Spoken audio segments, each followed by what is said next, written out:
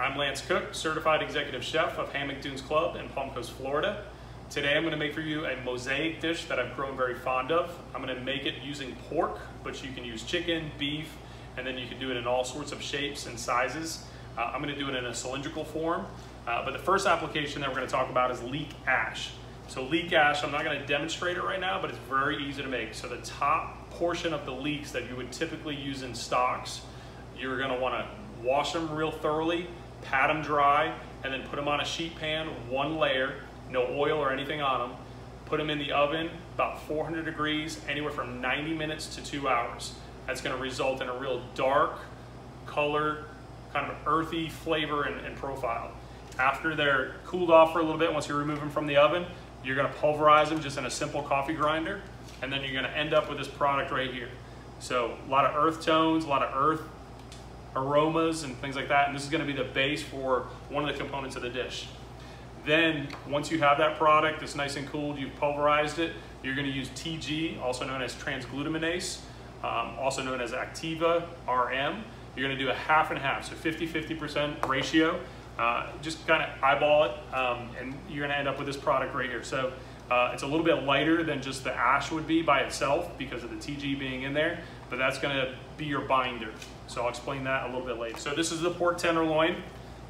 I've basically taken off the sinew, a little bit of the fat on the outside, the exterior, and anything else that I don't want to be on the end dish.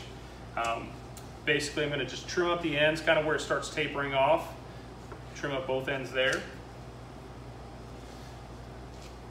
And then I'm just going to kind of trim it to kind of round it out a little bit. Very minimal, but again, just kind of trimming it up to get a nice even shape.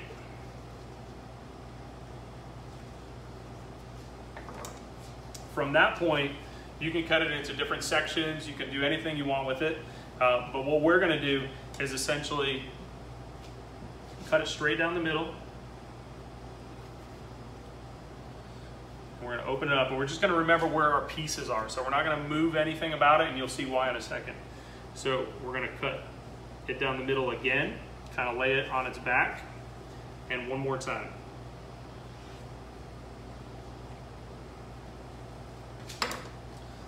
Change my gloves real quick. Now we're going to use the TG mixture. So this is the TG and the ash, 50-50, as far as the blend is concerned. We're going to go pretty heavily on it. And all we're trying to do is hit the center of the loin. So we're not going to do the exterior, and there's a reason why. It's because I'm going to wrap it with prosciutto on the outside, and if I put this on the outside of the actual loin, it's going to bleed through the prosciutto. I've done it a couple times that way, and it's just better not to put it on the outside unless you have a force meat or a different kind of wrap going around it. So here I have my prosciutto laid out. I transferred over the pork with the leek ash and the TG mixture on it. It doesn't matter if it opened up or anything like that, because as long as they stay in the same position, you're okay. We're gonna add just a little bit of salt, a little bit of pepper, and also on the prosciutto, we're gonna add a little bit of kosher salt and pure ground black pepper, as well as some TG to adhere the prosciutto to the pork tenderloin. And then we're gonna put the pork back together, just the same way we cut it.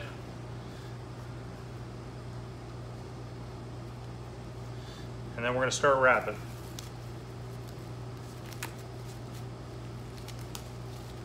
So just like you would a compound butter, as tight as you possibly can get.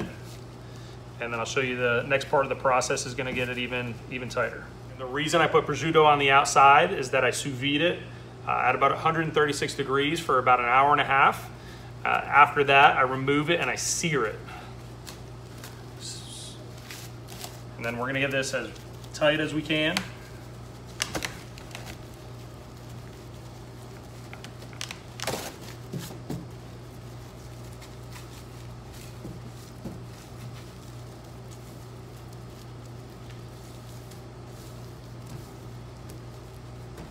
And then we're going to tie off the ends.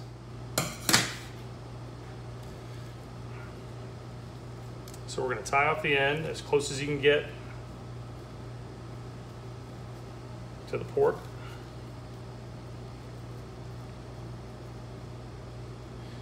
And then we're going to do the other end the same way.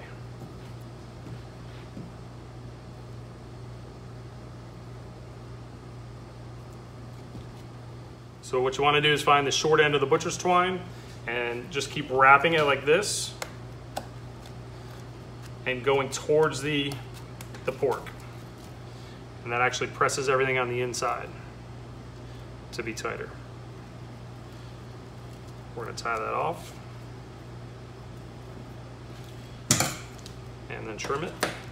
And then do the same thing on this end, so short end with the saran wrap and then going towards the pork. And then tie that off.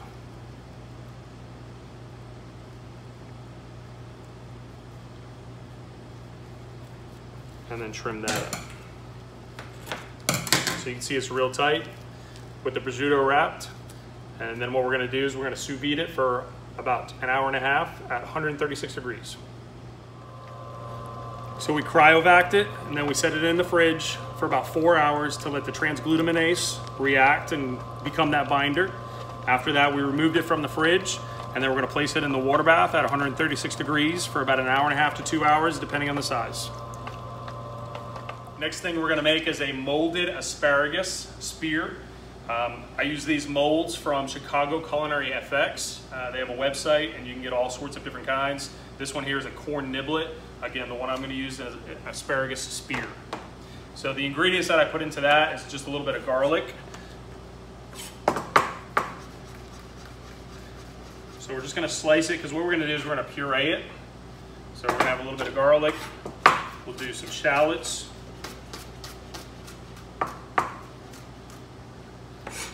And I've got a hot pan behind me, so we're gonna start sauteing them.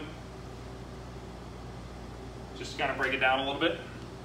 And then the other ingredients are gonna be asparagus. And again, this could be pieces of asparagus if you're using the tops. I wouldn't use the direct bottoms of them because they're very woody, but if you're not using the middle portion like these here, you could use this to put into the puree. Also some heavy cream, 36% or 40%. Now that we have the garlic and shallot sauteed a little bit, we're gonna add the asparagus and saute that for a little bit.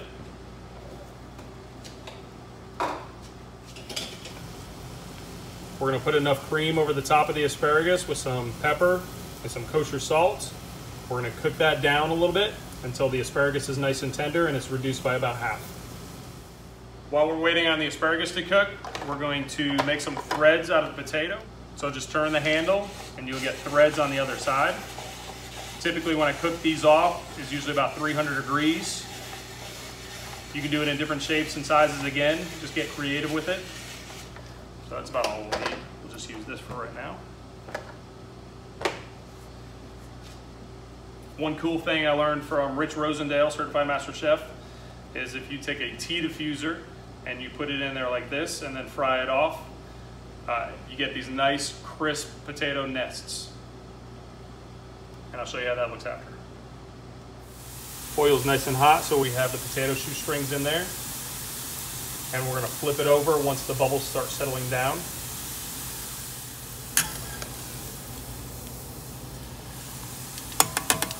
And you don't want too much color on it. We'll let that fry up a little bit more. So we have this nice potato nest. We're gonna season it with a little bit of kosher salt. And then we have this rotary microplane that we're gonna use, and we have it filled with toasted pecans. So while it's still got some moisture on there from the oil, we're gonna season that with the pecans and let that sit on there and attach itself. And this is the little cool nest idea with the potatoes that I was talking about earlier. So they're nice and crispy. You can season them up. You can use that as a garnish, but essentially a nice little ball or nest. This is another component to the dish, and you can use whatever mushrooms you'd like. But we have some beautiful blue oyster mushrooms if you choose to use those. There's some nice king trumpet mushrooms, so the king of the oyster mushrooms. And then we also have some golden oyster mushrooms. But I'm gonna be using what's called the lion's mane. So it almost looks like cauliflower, but it has almost like a crab meat texture. So you can literally peel them apart, but we're just gonna cut little sections of it. So we're gonna tear this off, and then we're gonna slice sections of it. And later on, we're gonna saute it nice and golden brown, and then use that as a garnish to the dish along with the asparagus spear mold that we're doing. So these are pretty cool. They got different textures. They've got a lot of medicinal properties. They're looking into making antibiotics with them, anti-cancer drugs, all that kind of stuff. So we'll sear those up later. Our asparagus, make sure that we're gonna puree now. So it's almost like a thick asparagus soup. We're gonna puree that until it's nice and smooth. I have this pot on a scale. I put the asparagus mixture in the chinois to strain it. I zeroed out the scale, and that's how many grams I have so far. So we're gonna continue straining this. We're gonna push it through so we get a little bit of that body in there. So we're gonna pass it through the chinois and press it through. So we have 250 grams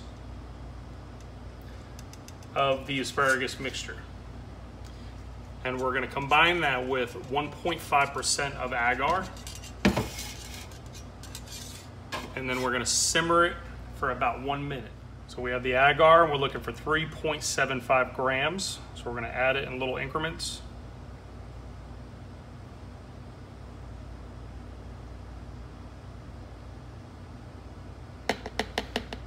And there we are. So now we're gonna put it on the stove and simmer it for 1 minute. So we got the agar in there now. We're gonna mix that up, simmer it for 1 minute. Strain it one last time through a micron bag, and then put it into the asparagus mold. So we have our micron bag all set up. We're gonna take that mixture, pour it straight into the micron bag. We'll scrape that out as well, get the most out of it. We're gonna pass it through that micron bag. So this is the asparagus mold. Basically is an imprint of the asparagus. We're gonna put that mixture in there that has the agar. So I already have some in there that I'm gonna pull out in a couple minutes when I start plating up. But essentially you just fill it up all the way to the top. And that's it. When it's full like that, just give it a couple shakes and then set it into the freezer, let it set up, and that's it. For the sauce, we're gonna start with shallots, get them tender. Add some brandy.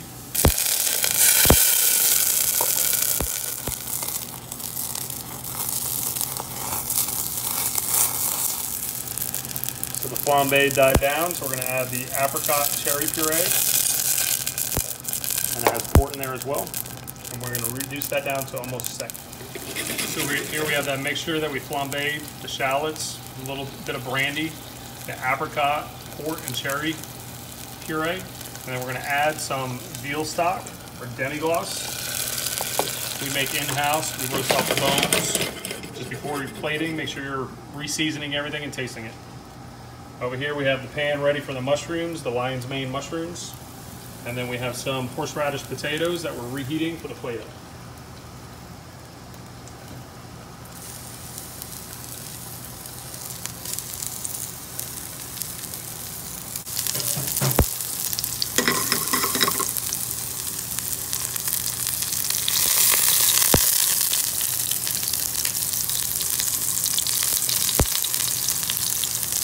And once they're golden on both sides, season them up and they're ready for plating.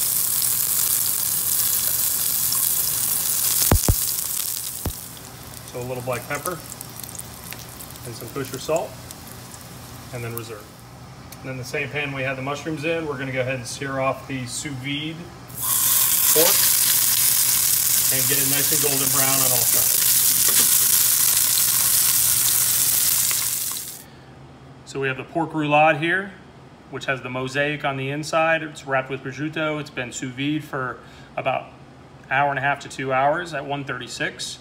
And then we seared it on high heat to get that nice golden color. So now we're gonna go ahead and carve it using a slicer knife. And then you can carve it as thick as you'd like. You could do it on an angle if you'd like. I like to do 2 pieces.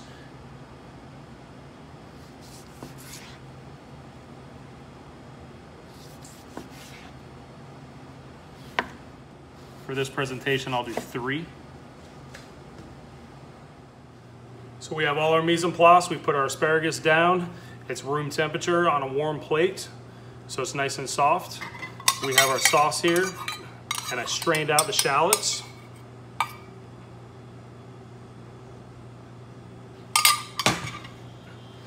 We have that beautiful pork loin with the mosaic that we've sliced. So we're gonna go ahead and plate the rest of it up right now. Here's a quenelle of the horseradish mashed potato.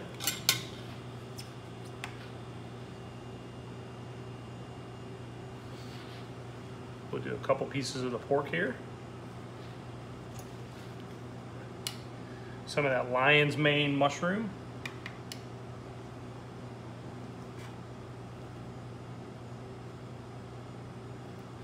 And then I have some asparagus tops that will just kind of play off of that asparagus mousse that we have.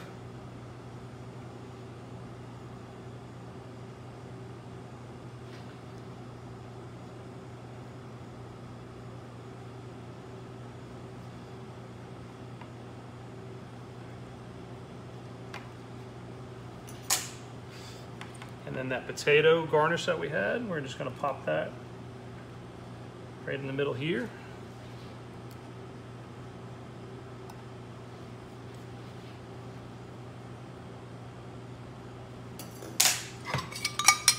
We'll do a little more sauce.